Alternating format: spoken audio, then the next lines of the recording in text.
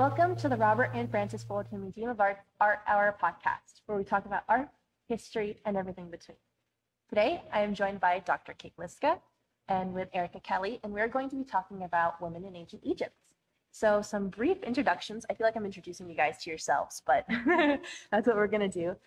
So Dr. Kate Liszka, she's been the Benson and Pamela Hare Fellow in Egyptology, as well as an associate professor of history here at CSUSB. And we also have Erika. She's a fellow RAFFMA student assistant. She's a fourth-year history major, and her focus is on ancient Egyptian birth. So thank you guys for joining me. So we're going to go ahead and kind of get started. So normally what I like to do before we get really into the bulk of the conversation, what I like to do is to establish kind of like a baseline of understanding definitions, that kind of thing. So we all kind of have the same background knowledge. So I think before we start talking about, what women did, what their lives were like, what rights they had and that sort of thing, I think it's kind of important to understand how we know that in the first place. So maybe, Kate, you can kind of start us off. How do we learn about women through archaeology and things like that? Like, what clues did they leave behind for us to kind of unravel? That's a great question. I always like contextualizing what we're talking about first, too. So thank you for all of you students out there. That's one of the tricks to learning history. Anyway, so to learn about women in ancient Egypt, we have three primary types of evidence, all of which come with their own strange caveats to them. So first we have archaeological remains, right? Things that the Egyptians actually left behind. And that can range from an actual burial of an Egyptian woman to a tomb that was built for her, or the house that she lived in, the artifacts that were left behind, and a range of other things too. And that gives us a lot of information about daily life and also daily practices of death, I guess you would say. In addition to that, we have textual evidence, so things that are written about women. The problem with those things is that most of them are usually written by men. So things like instruction texts where a father is telling his son about women in the world. It's coming very much from a male perspective, but you can parse out some of the details. However, we do have a couple of letters or wills that are actually written either by women or from women and then just transcribed by a man that actually give a more insightful perspective. Mm-hmm. And then the third thing is through art. So pictures of women, again, those are usually made by craftsmen that come with a very stylized perception of an idealized woman or an idealized genre of art. So again, it comes with caveats of how do we use this to really understand the female experience in ancient Egypt. But there are ways to do it. You can actually parse apart those types of images to hopefully get some clues about the world. Mm-hmm. And then, of course, this is 5,000 years of history and millions of women. So no one woman is going to be the same as the other. It's always going to be a little different depending on who you're talking mm-hmm. about. Yeah. So it seems like it's important to have all those different perspectives because no one perspective, gives a whole, complete answer. So by looking at it from all those different lenses, it's kind of like all the pieces of a puzzle kind of coming together is kind of what it sounds like. Exactly. Mm-hmm. Creating the complex history, or what people are now saying, unboxing history. Uh-huh. Oh, well. Right. So Erika, when we were kind of like setting up for this podcast, you mentioned that there were these paddle dolls. Yeah. So maybe we can use those as kind of like the first artifact that we can kind of talk about. So do you want to kind of talk about what paddle dolls were, their meaning, that kind of a thing? Yeah. So paddle dolls are these really cool, like wooden figurines almost. They're really like flat, and they are humanistic in a way that they have like a head and arms, but they don't always have legs. They're more like bell-shaped or like oval-shaped in the bottom. Some of them I think have also been found with like beads that are supposed to represent hair, and they're also like really finely decorated, either with like a very pronounced like pubic area or just like little dots that could possibly be tattoos. Originally, a lot of Egyptologists, I believe, thought that they were like concubines. They're supposed to represent concubines, and they were found in tombs, so they were supposed to gratify some kind of sexual aspect of the afterlife or provide that in the afterlife. But other research has come up where they're probably not concubines and have a more religious meaning for them, or like ritualistic meaning to them. One thing that I like to think about is like the idea of rebirth. So these paddle dolls could be something tied to fertility and ensuring that these people were reborn, just like you need fertility figures in human life to have these children and be fertile, if that makes sense. Mm-hmm.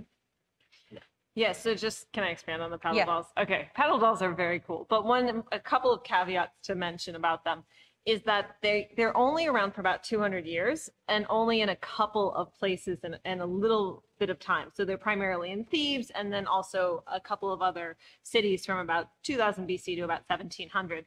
And they are strange. They've been a big debate. I mean, originally a lot of older Egyptologists used to, as Erika mentioned, think that they were concubines or something for sexual gratification in the future. But a lot of recent work by Ellen Morris, especially, and other people have demonstrated that no, they might not have been. And her argument is really cool. She actually argues that all of these dolls are, in fact, dancers, henna dancers, that are meant to help the deceased person get reborn into the afterlife by doing their dance. Some people believe her, other people don't. I'm sure, next week there'll be another article. But it is really, getting away from the overly simplistic and mildly misogynistic idea Right. that, like these figures are solely concubines. But that, of course, did come out in like 1920. So that kind of makes sense, right? Like we're moving forward in their conceptualizations. But they're in tombs, not just of women. They are in tombs for men. And I don't know, a lot of them were purchased on the market. So I don't know if we actually know if they're in the tombs of women too or not. But, they are images of women showing the power of women to help people be reborn in the afterlife, even if those people happen to be male. Mm-hmm.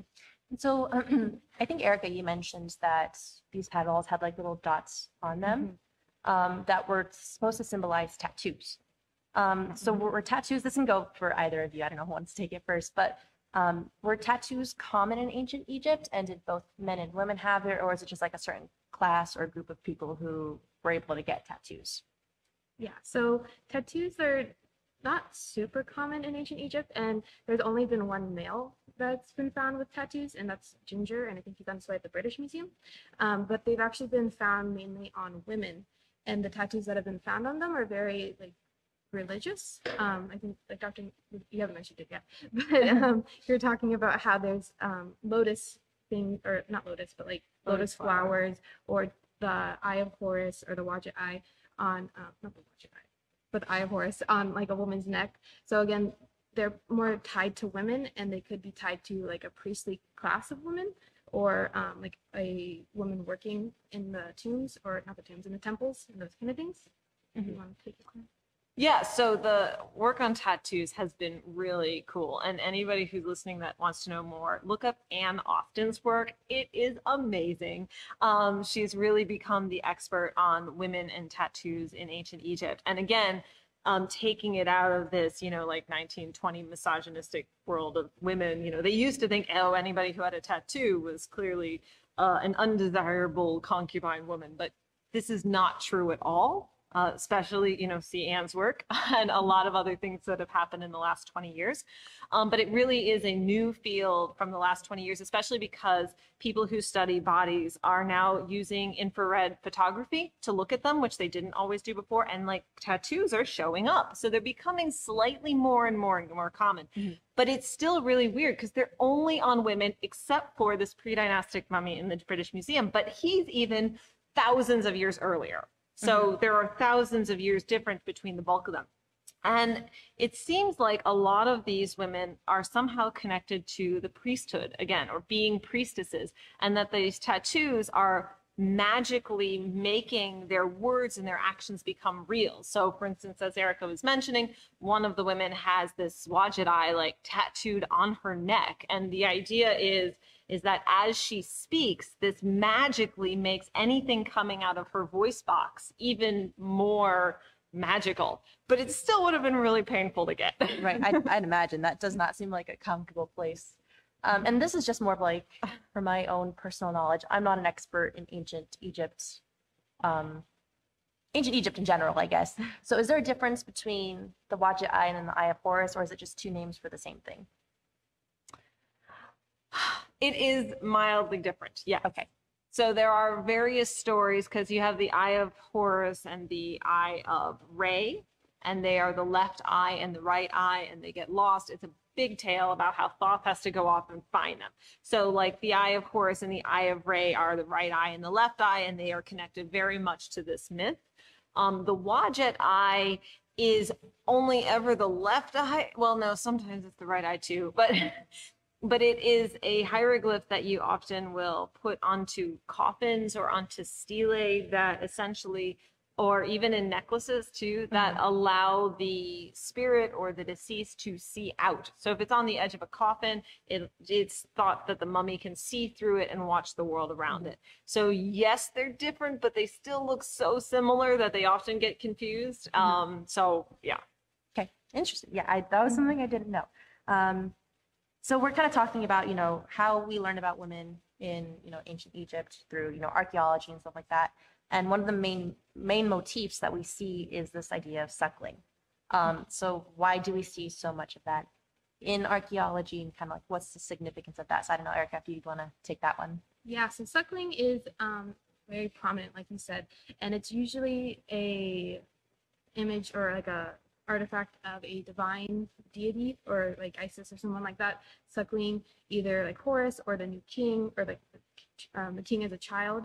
And it's supposed to be kind of like a way to further divinize or like make the king godly, because since the person who's suckling and like breastfeeding the king is a goddess, she's giving her like divine bodily fluids to him, and then just further solidifying the fact that he is the son of a goddess and he has like her goddess in him, kind of thing, if that makes sense. Yeah.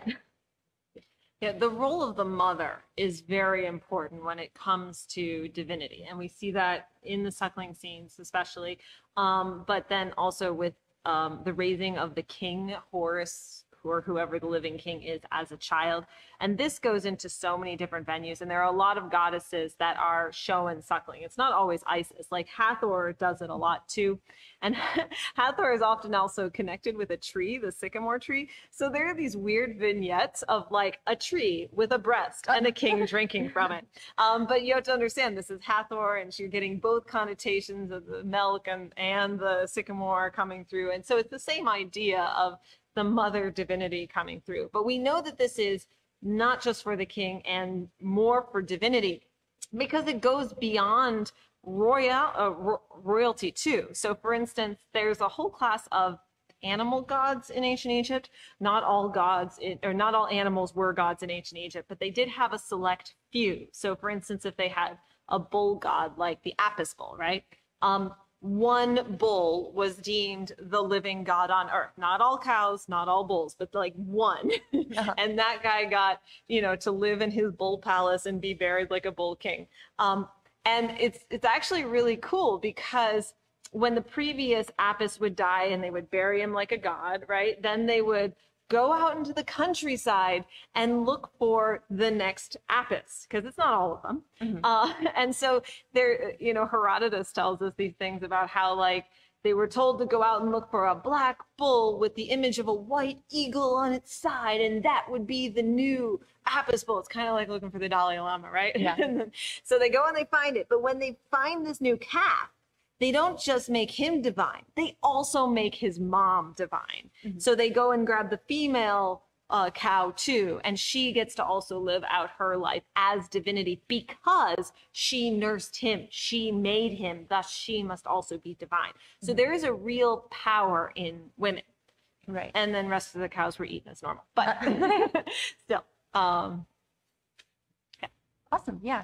So I guess we can now kind of talk about, we kind of talked about, the divine, and how like there's such an importance on women, especially with, when we're talking about, God, goddesses, and, just that whole, that relationship between like mother and child.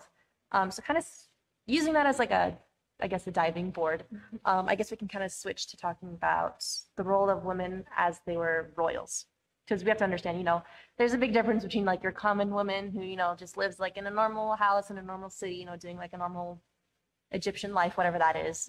And there's a big difference between, a woman who lives in a palace. So what was life like in terms of, your rights, or, what privileges you were allowed, and I guess how you compare to your male counterpart. What was life like for women? So for like more everyday people, it was not very common for them to just stay in the house, but we find the title mistress of the house very often. And that's not just for common people, that's also for elite women. But it does kind of reiterate the idea that women were dominant and kind of controlled the house. So they were in charge of like cooking and taking care of the children and doing all those kind of things. But that doesn't mean that they weren't able to go out and do other things. Like they're also very commonly seen as weavers or sewers. There is this one example found in, where is it? I forget where it is, but it's her name, it's an elite person and her name is Reni Seneb. And Reni Seneb Adebayos. Adebayos. She is an elite woman. And we find, not we, but Joseph Wagner. The daughter of the king. Yeah, the daughter of the king. But she who married a mayor. Married a mayor. So in like this household of like the mayor's household, there's a specific quarter or like room where archaeologists find a lot of seals, like clay or seals or stamps that have her name on them. So that kind of makes archaeologists believe that she was actually in charge of some kind of like importing or exporting or some kind of business in a way, because all these seals are attached to her name specifically, not her husband's, not like her father's, it's her name specifically. So that shows that, yeah, they were household people and they were supposed to take care of the house, but they were able to go out and do more things than just that. And there's even instruction text. Remember, as I mentioned before, the directions of the father telling his son like how to act in this world. Kind of like Polonius talking to Laertes in Macbeth. Or sorry, Hamlet. Oh my goodness, I made a Shakespeare error there. Anyway, so one of these instruction texts actually talks about how you're supposed to let your wife alone in her house. Like, don't tell her how to keep the house. Don't tell her where to put things. This is her space. Let her control it. Mm-hmm. Don't intercede. Let her be herself here. So like they're actually getting that advice, and it's matched in the archaeology too. So it's very interesting. Awesome. So that's kind of like the perspective on, the common woman. Was that true too for, women who were royalty? Like, did they have kind of control about the inner workings of the palace, or was their role kind of different? It was kind of different. So the king, he was able to marry a lot of, or not a lot, but he was able to have multiple wives. So if you weren't his principal wife or his not the god's royal wife, what's the other name? Great royal wife, you kind of just lived in the women's quarter and had his children and were taken care of and done like over there. But the principal wife or the great royal wife, she had a more like social, ritualistic, religious role that she also had to take part of. So since the king is a god, she's also a god in a sense, and she's in charge of giving birth to the next king, who is also a god. So they form the divine triad. She also just had more ritualistic expectations to uphold as well. If that makes sense. Yeah, it does. Yeah, so the king has lots of different wives, just as Erika was mentioning, and one was higher up. And it was usually the great royal wife's male child that would become the next king of Egypt. And so she would be set apart from everybody else. There are a couple of occasions where, like, the king seemed to pick a number 2 wife and give them a different title, like most beautiful one or something like that. And so they get this other epithet, and it's like, there's my number 2, but then you get to the next king and that, that superficial title goes away, and it goes back to being the great royal wife and then the rest of the harem. But those women, and harem is a bad term, again, it's something coming out of the 1920s again, but it's these female quarters. And yeah, like we actually know a little bit about those. We found them archaeologically. There seems to be some images of them in different types of paintings. We found them in edges of palaces, like at the Great Palace at Amarna. And even there's this really cool letter. We have this really awesome set of international correspondence between kings and queens called the Amarna letters in the around, like 1400 BC. So the New Kingdom. And this one king, Amenhotep III, writes, I believe the king of Babylon, and he's like, hey, can you send me your daughter to marry? I should step back for a minute. So of course kings have multiple wives, but there are multiple ways you take them. So sometimes you would marry your sister. That keeps the bloodline royal, keep it in the family. That person's usually going to be the great royal wife, although that doesn't always happen. Sometimes you do marry for love, but a lot of times you marry for politics, right? A lot of diplomatic marriages, probably on par with what you see at medieval Europe, you know, like where kind of everybody's a little related. Anyway, so the king of Egypt writes to, I believe, the king of Babylon, and it's like, hey, can you send me your daughter? I just became king. I'd like to, you know, solidify our diplomatic marriage. She can become my wife. And then the king of Babylon writes back and he's like, excuse me, no, because my sister went and married your dad and nobody's heard from her in years and we don't know what happened to her. And, you know, like where's my, you know, where'd my sister go? We haven't heard anything. Like, is she actually okay? We have no knowledge. And then the king of Egypt retorts again in another letter and basically like, what are you talking about? She's fine. She's over there. You guys never sent anybody appropriate to go check on her. The one person you sent down here in the last 10 years was like a donkey driver. He doesn't count. He doesn't know what he's talking about. So the point is that the previous diplomatic marriage wife was fine. Like, she was just living out her life doing whatever she does in the back rooms of the palace, and she was well treated. And there are some other diplomatic marriage wives, like Tutmosis III married 3 women of Syria, the 3 Syrian princesses.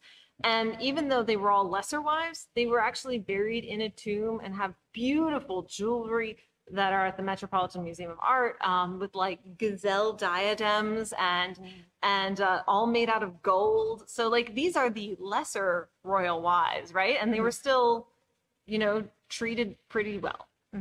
Although you did have to share your husband with a bunch of other people. Right. And, you know, this is kind of a point that's come up, I think, about twice right now, is just like something to address is, you know, when we do like look at history, I think it's important to keep in mind that we're putting our current context on it. Kind of how you mentioned, like, you know, the term harem or like the negative concept of tattoos, you know, those all came from the 20s. And so it's just like a note to think about, you know, whenever we do look at history, you have to understand that it's coming from our viewpoint, whether it's even not just for ancient Egypt, like when we talk about like prehistoric or other worlds, or not worlds, other areas of the world.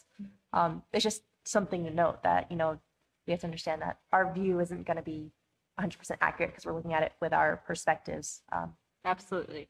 And the views and goals of archaeologists and historians and a lot of scholars have, and scientists in particular, have changed so much in the last century, right? I mean, you were coming from the 1920s, 1930s, where it was common and normal to look for, you know, white people being smarter by scientists based on, you know, brain size or based on whatever measurements you want to take. Of course, that is all totally terrible and wrong. Right.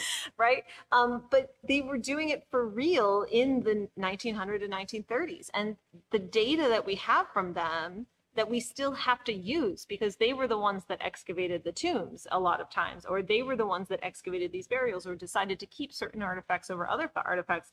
They were recording with a different intention than we have to look at them for. But there are still lots and lots of ways that modern historians can look at the old evidence, disregard those terrible, terrible ideas, and then still use it to understand the past. Right. But they have to know to do that, you know, in many ways. Right. Yeah. So I quick tangent, you know, just to address.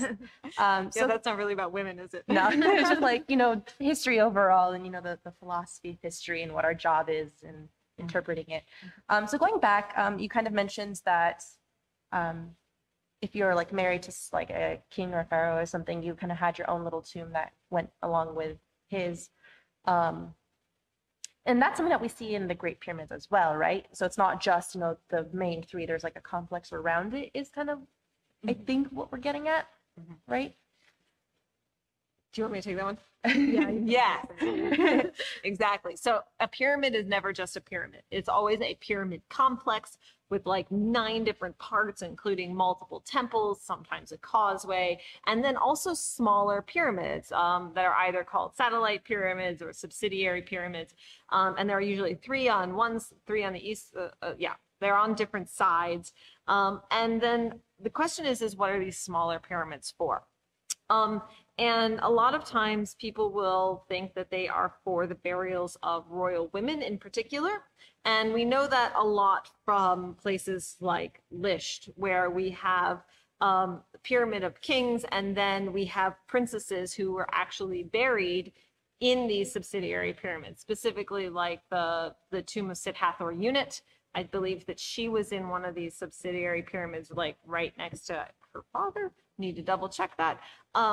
And although her tomb had been robbed, the people who excavated it actually ended up finding this giant cache of jewelry, just outstanding gold and amethyst and beautiful jewelry that's now on display in the Metropolitan Museum of Art also, that went with her being a royal woman. And she's not the only one. I mean, there's Meraret and a lot of other ones who's just caches of gorgeous jewelry. Like they really deck these ladies out well.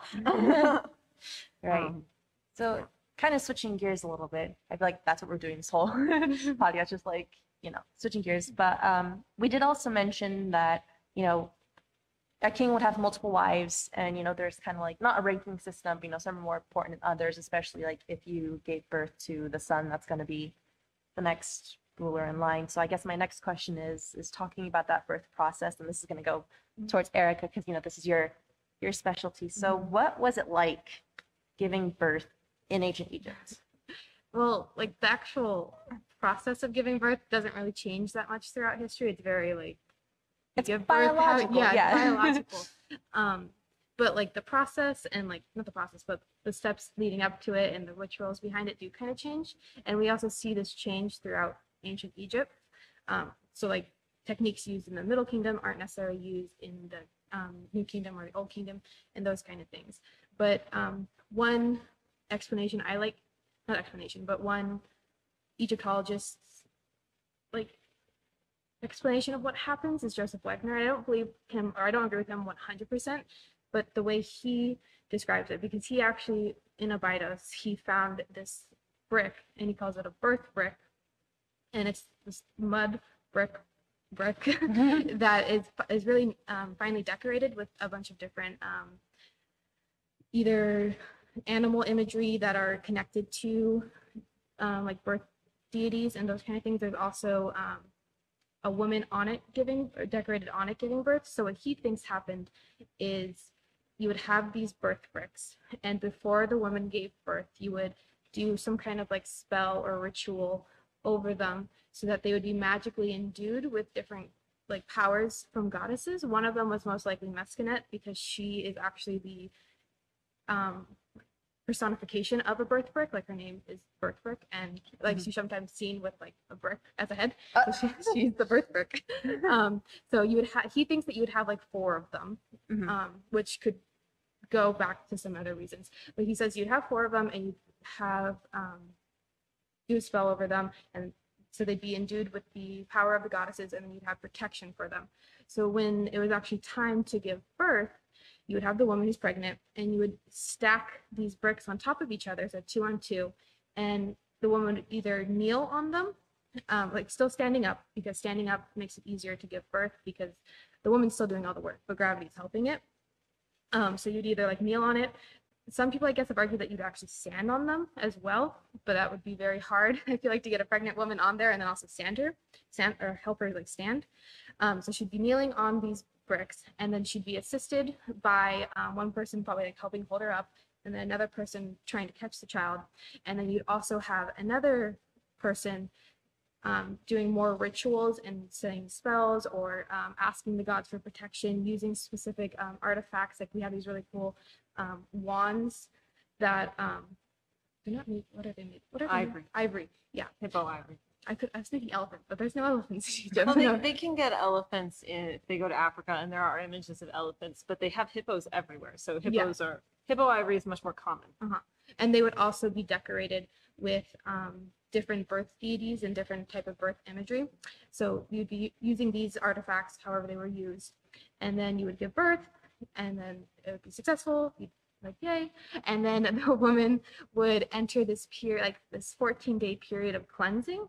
What actually happened during that cleansing, we don't necessarily know. We do see, it's mentioned in the Tales of Wonder when the 3 kings of the old kingdom are born. It says that their mother enters a period of 14 days of cleansing, but then we also have them at Deir el-Medina, where there are these household altars that have depictions of, they're like broken pieces of the wall that show these women sitting in specific areas where they have their child. Sometimes the child is held by someone else, but they also have a, like, not a servant, but like a helper with them, either like doing their hair or bringing them gifts and those kind of things. Like I said, we don't necessarily know why it's the 14 days or what they're doing, but that's kind of like the gist, where you'd have the ritual preparing for the birth, and then cleansing. Right. And so these bricks, were they like our family bricks that get passed down, or were they like communal bricks, or how much do we know about those? Well, from the brick that Wegner found is from Ren Seneb, so she's an elite person. So hers is very finely decorated. So that's, and one of the reasons why is most likely because she was an elite person. But it is a mud brick that they would use, that the Egyptians would use to build their houses and those kind of things. So it's not entirely difficult to get them. Whether or not you could decorate them is up to debate, but anyone could go and get one brick. And then as long as you say the spells and do the spells right, you still have the same concept of, it's not decorated and you don't see the imagery, but I have given this brick like the spells and the power to do what it needs to do. So anyone could have it. But then there are some people who argue that since hers was finely decorated, that they might belong to like a chief midwife of the village, or like of the larger area, and then they would bring theirs specifically. But that kind of depends on whether or not, because Wegner also thinks that after the woman gave birth, you would use the birth bricks to have the baby sleep on, so that they would still have the protection of the goddesses. So obviously, if you think that, everyone's going to have their own set of bricks. But if you don't think that, then it's like, oh, if it's more communal, I can give it to my daughter, or I can give it to my cousin who's also giving birth, like those kind of things. Yeah, that's what I was just imagining, that situation in my head. I'm like, hey, can I borrow it next weekend? Like, no, sorry, it's going to my cousin. You can try taking like in a few days. That's just an interesting thought. Wouldn't want to have a shortage of bricks. That could be bad. No. So kind of on that note, just talking about, like marriage and family structures within Egypt, what was it like to be, I guess not to be married. I mean, like, that's kind of like, I feel like even couples today could talk to you about like what it's like to be married, but in terms of like the actual marriage process, is it how we know it today, where it's like you find this person and it's this whole legal process or a religious process, and there's this whole shebang that goes on, or is it more kind of like two people cohabitating? Yeah, it's definitely more of like the second one. Marriage isn't like how we think of marriage. There's no government paper or anything that you have to sign. I don't think the word like to take husband appears, if I'm remembering correctly, it doesn't appear to like the New Kingdom. So it's much more of like a social concept and construction kind of thing, where you want to. I was just gonna say that. Sorry, I was just gonna say that you are correct. But the word that they usually do is to establish a house, right? Gotcha. And so you have this idea of like you become married when you just start cohabitating, and like it's socially accepted. There wasn't any giant marriage wedding ritual. There was definitely marriage. It just didn't come with a wedding at the beginning of it. And we actually know very little about dowries or what families thought, to the point where, maybe there's one example of one dowry, but in, 5,000 years, that's not many. Right. So so we don't really know about how it starts, but then marriage is marriage. And so you have your wide variety of marriages. Some were loving and wonderful, some were arranged, some were terrible. Yeah. But did you want to talk about? No, I was just going to talk about how it's mainly people living together. Yeah, Right. I'm sorry. No, you're fine. Yeah, but the one thing that women could do is like not only did they have control over their house, but they did have rights in their marriage too. Like they were able to divorce their husbands if they didn't like them. They were able to own property. So they could own a house, they could own specific property within the house, and they could actually choose in a will who would in fact get their property. So there's this one really fantastic will of a woman by the name of Naunacht, who must have been wonderful in many ways. She hated some of her kids. And so she actually wrote a government endorsed will that was totally legal that said that she was going to disinherit certain children and give everything to its other children. And that, but it would just be her portion of the product. So even the disinherited one, like they'd still get the father's line, but not her stuff. So they did have rights more than the rest of the ancient world. So speaking of, inheritance, were they also able to, like, let's say, like from their father or like their family, were they able to also inherit lands too? Yes. I would need to double check the Wilbur Papyrus and other key documents, but I believe we do have cases where women were landowners. Caveat, hashtag, let me look it up. Okay. So we're getting a little close to the end, so we're gonna kind of switch gears one last time. And kind of going back to royalty, I think whenever people think about ancient Egypt, particularly women, two come to mind, and that would be Hatshepsut and Cleopatra. And there's very good reasons, they were very powerful pharaohs. So, when we look at pharaohs, correct me if I'm wrong, but it seems like that role was designed with the male in mind. Like, you've got the false beard, just the whole position was centered around, being male. And granted, like there's other examples of female pharaohs, if I'm remembering correctly. So why was it that these two women in particular, I don't know if we want to split this up, like maybe. Can I give some background to Yes, this stuff? please. Okay, before we jump into Hatshepsut and Cleopatra, you do need to know that there are a number of other women who were female kings, right? And this usually happens at the end of dynasties or when children become king. And so it might even happen as early as the first dynasty with Merenich or Khenti Khawa's Sobek Nefru, Hatshepsut, Nefertiti, we could talk about her, Tawasret and a couple of others. But it usually happens when the male line is either dead or 3 years old. And even without that, right? And Hatshepsut is a special case because she's awesome. But even before then, it's very common for kids to come to the throne in ancient Egypt.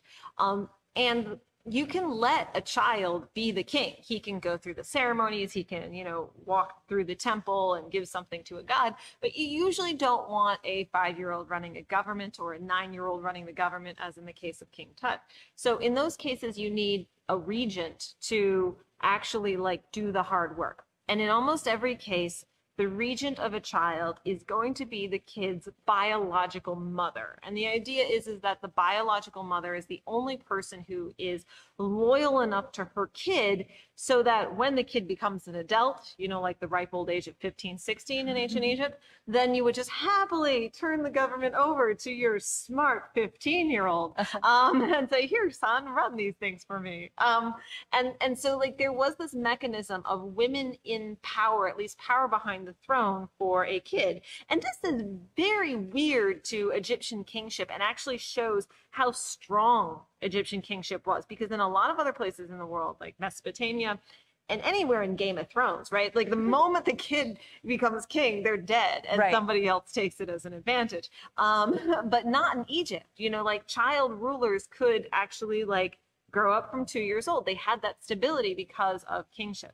So when you have cases like Hatshepsut and Cleopatra, it has to be in that context. So do you want to talk about Hatshepsut? Yeah, so I like Hatshepsut, and I think she's cool just because of how she came to power. So she was, she acted as a regent for her nephew, but I think it's cool that she was the regent for her nephew instead of instead of the nephew's biological mother, because she was able to like work around the system and claim like that her bloodline is superior, because not only was she also married to her brother, but she was her father's daughter, who was like his grandfather. It's kind of weird. It's a weird family tree, but I think that it's really cool how she was able to like find that loophole and use her own like bloodline and power, and not even have to focus and worry about or claim that she was like one of the queens. Like she's like, I am my father's daughter, I can be this person's regent. And then they're like, oh yeah, you can be the regent. And then it slowly grows to where she's like, okay, we're regent. And I don't think she ever diminished her nephew as like a king. They are always co-kings, or once he gets old enough, they are co-kings. But she is still able to stay in power and use her bloodline to keep that power and keep going. And then I also think it's kind of cool how there's like still controversy around her. And there was a graffiti that you showed in your class towards the end where there was, I kind of brought it up, but I think it's cool that that's one example of people speaking out against the pharaoh. It's a provocative graffiti of Hatshepsut. So I think that it's an interesting example of people speaking out against the pharaoh, because you don't really hear that happening in ancient Egypt. It's especially kind of if the pharaoh's a god. Like everyone agrees with the pharaoh and thinks he's cool, but like Hatshepsut is the one. I mean, I'm sure there's others, but that's the one that I remember the most. So Cleopatra. Yeah. No, Hatshepsut is very cool, but she should have been king had she been male in every way, and she was the most powerful woman around. So she was very much, because she was both the god's wife of Amun, so she had the main priestess title in the entire known world at that time, and she was the daughter of the king, wife of her brother who was a king. It was pretty easy for her to tell, the secondary wife, mother of Tutmosis III, to go away and take on that role of regent.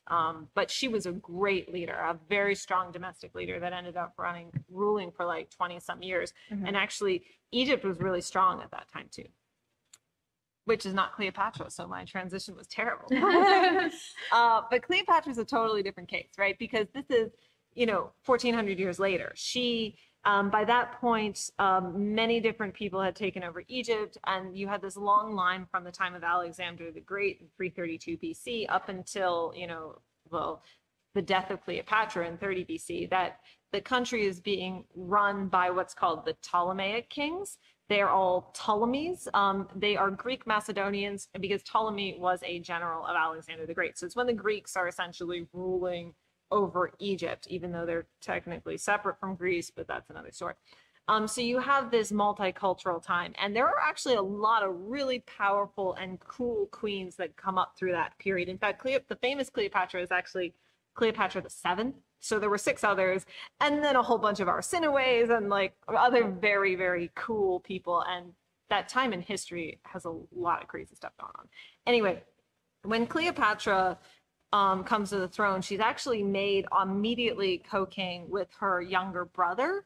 And that's because they were both the children of Ptolemy the 12th, but they hated each other. Like they fought all the time. They didn't want to be kings together. So it's like Egypt was almost in a standoff between, 17-year-old Cleopatra and 13-year-old Ptolemy the 13th, right? So they were like bickering siblings, basically? Yeah, but then they'd take the entire country into it and start a battle, like an actual war.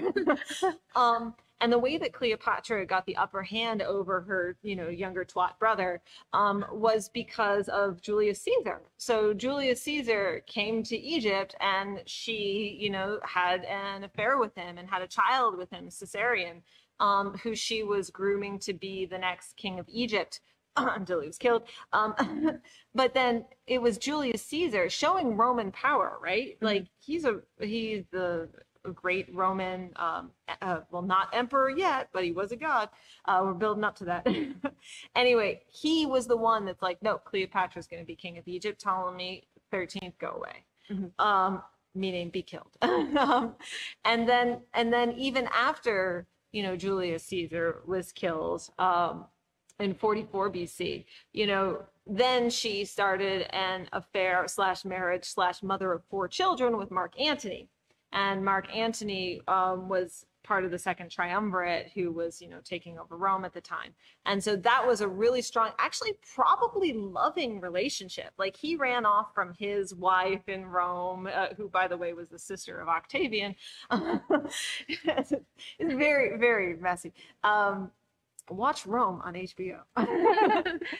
Anyway, so and read the books, of course. So anyway, she ended up, they probably had a pretty loving relationship. I mean, Mark Antony basically wanted to move to Egypt, but what ended up happening is that he lost the Battle of Actium to Octavian, who is the last of the two remaining triumvirates. And when he lost to Octavian / Agrippa, that was basically it. Like he died, Cleopatra killed herself, like everything was done. And with that loss, Egypt became part of the Roman emperor and part of Octavian's personal empire. And Octavian then became Caesar Augustus, the first emperor of Rome. So like the death of Cleopatra is pivotal for the entire Roman emperor and what goes on for the next, 400 or 500 years over in Rome, and with Egypt then being the breadbasket of the entire country. That being said, even though Rome has now taken over Egypt, the Romans still portray themselves as kings, as emperors, as actual pharaohs of Egypt, and they continue the temples and everything for another 300 years or so. Wow. So I think, that's definitely like the big finale ending. It's definitely a very interesting time in history. So I feel like that's probably a really good place to leave it. So thank you, both of you, so much for joining me today for this conversation. I had a lot of fun and I learned a lot. And thank you to all of you for tuning in. I hope you guys enjoyed it, and I hope you guys actually made it this far. So if you did, please leave a like, I guess, because we're on YouTube. And I hope you guys check out and subscribe. It feels weird doing the whole like YouTube, subscribe, and see below. What is it? Smash that like button. So thank you for joining me, and I hope to see you guys in the next episode. So have a good day, and thank you, everyone.